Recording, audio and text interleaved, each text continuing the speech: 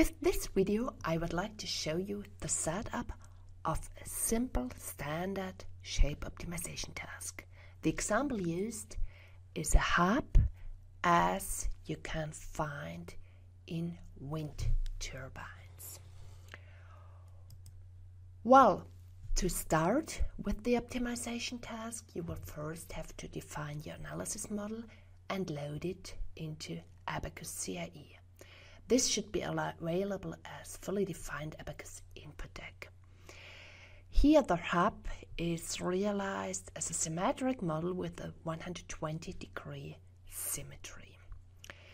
So, to set up the optimization task, you can create here a shape optimization task, which will be used to reduce stress peaks at the surface of the hub. First, you have to define your design area. That's the area, the group of nodes which are allowed to be modified by the optimization. You can define additional constraints. For example, you can freeze your boundary condition nodes and specify a certain smoothing region which is used to ensure a constant or a good mesh quality for the analysis. Here, additional settings can be made for the mesh smoothing algorithm. Normally, the default values are quite good, but you could also modify them, mostly at the cost of a higher runtime.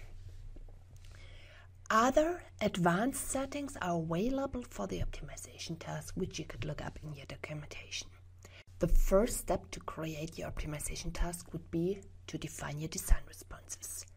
These are values which characterize the quality of your design. In this case, we choose the maximum Vermeer's stress for our optimization. First, we have to choose our design response region, in this case the design node area, for which we will calculate or extract our design response. So we choose the Vermeer's stress here, and in the second step we will have to choose for which load scenarios the Vermeer's stress is extracted. In this case, we take the maximum value over all steps and load cases in the model. So once this design response is extracted, we can set our objective. And the objective will be to minimize the maximum Vermeer's stress. Thus, we will assign here our predefined design response, Vermeer's stress extracted for all load cases, and set the target to minimize this design response. So optionally, we could define a volume constraint here, which we will not do, but we should certainly create some geometric restrictions. The first of them, to ensure the rotational symmetry. That means to keep the cyclic repetition of the segments here for the area of the design nodes. That is the area which is changed during the optimization. And first we have to define an axis for the cyclic symmetry. We could define it by defining 2 points of the axis on the axis, and we have to set the repeating segment size by 120 degree here. So, a second geometric restrictions which is often used here is we could define node fixations to ensure, for example, the connection to adjacent parts. In this case, we choose a certain group of nodes which is not allowed to change in all 3 static directions. So once our optimization task is completely defined, we can set up our optimization job. And to this end, we will create the optimization process here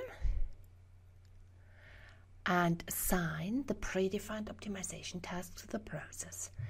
In this process definition, we can set some parameters, for example, which results are to be saved and so on. And now we can start our job as usual, submitted in Abaqus CAE. During the optimization run, we can monitor the evolvement of the job or of the result. That means we can have a look into the values of the objective function. We can create a plot of the objective values, how the maximum Fermi stress is decreased over the several cycles.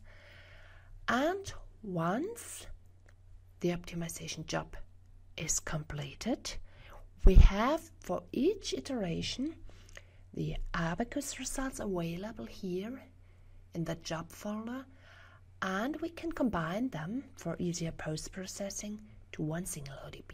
We choose the results of interest, for example stress, but the optimization results are already pre-selected.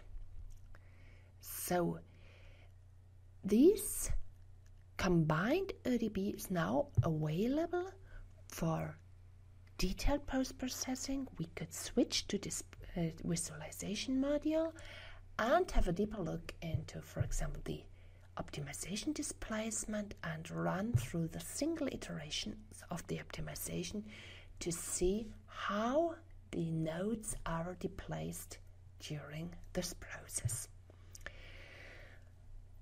And finally, we could check the stress distribution and see how the stress peaks are diminished during this optimization.